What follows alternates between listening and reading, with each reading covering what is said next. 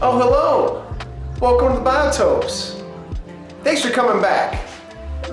Today we're going to add our first animals to the biotope. Now in this first biotope, we are doing the upper Amazon River, specifically in Peru. And we've already planted the tank. It's all set up, it's been running. There's leaf litter, wood. It's really coming along nicely. But today we're going to add our first animals. Can't wait to show what they are. Thanks for stopping by. So our first inhabitants are going to be these ghost shrimp or grass shrimp. And these are freshwater shrimp found in many waterways around the world in different forms, but this is a good representation. And we've got 24 in the bag, and I've got one from my Solimoes Signifer tank, my adult tank that I'm going to move over, and he's pretty good size. So I'm just acclimating them. As you can see, the update in the tank, the leaf litter is starting to get waterlogged and really starting to settle in nice, evolving. There's no more biofilm on the wood, so that's all becoming lived in and doing a good job. Obviously all the copepods are doing their work. Here is the Amazon sword area, the kind of bank of the biotope. And just really excited about the way this is evolving.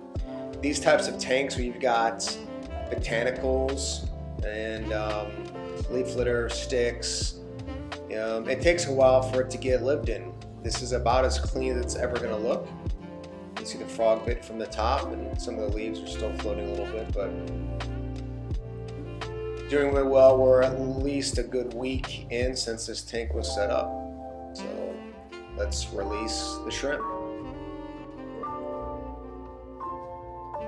Okay, here we go. This orange one right here, the big guy, that's the one that I had from my other tank. So he was not new, which I assume that's why he's a little bit orange or brownish. He's been eating detritus, and the other ones are more clear. I'm assuming just from what they've been eating or the environment they've been in. But again, we got 25 of these total. And it's pretty cool to see them kind of swimming around, picking off any biofilms, little crustaceans they find in the sand and leaf litter. Remember, the substrate here on top is play sand and then capped with pool filter sand. The pool filter sand has just different granule colors, sizes, a little more coarse than the play sand. So it gives a really nice mix, and obviously we've got some pebbles for some detail, some pea pebbles. But sorry for the camera here, I'm trying to get this focused in as close as I can for you guys. Just back up a little bit. But there's some big shrimp, there's some small ones in here. Really excited to let these kind of start breaking down the leaf litter and get this tank more of a lived-in type of look. So really fun to kind of start this process and build this ecosystem, which is really what we're doing here. Build the ecosystem of this biotope, and we're going to start with some ghost shrimp or grass shrimp and let them kind of get established.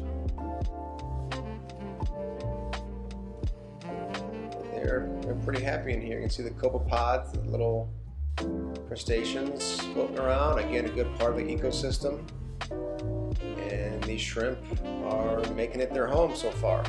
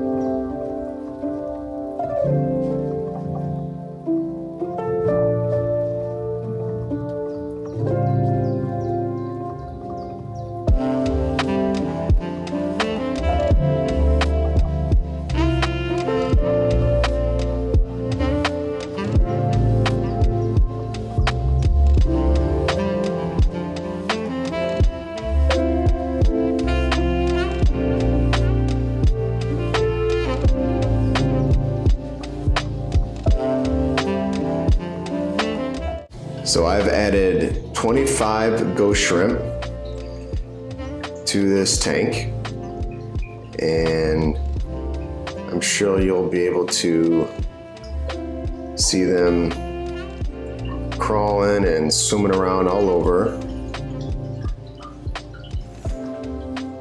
But they're doing really great. I don't think I've lost any, which when you buy ghost shrimp, you just never know. But they've done a really good job. They've been in here for about a week, and although I don't see any buried females, like I said, I haven't seen any that have died either.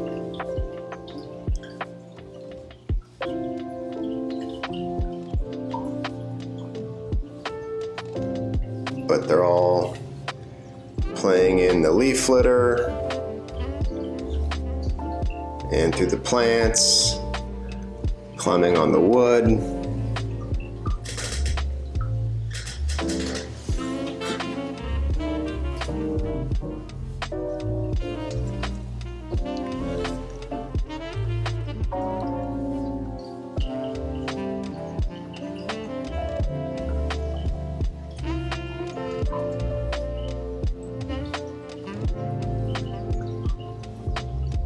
It's really been fun to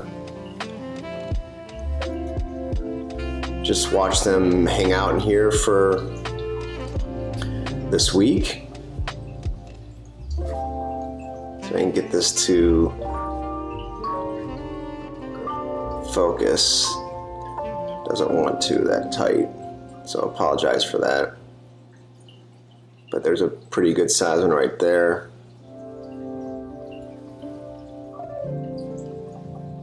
Some big ones, some small ones.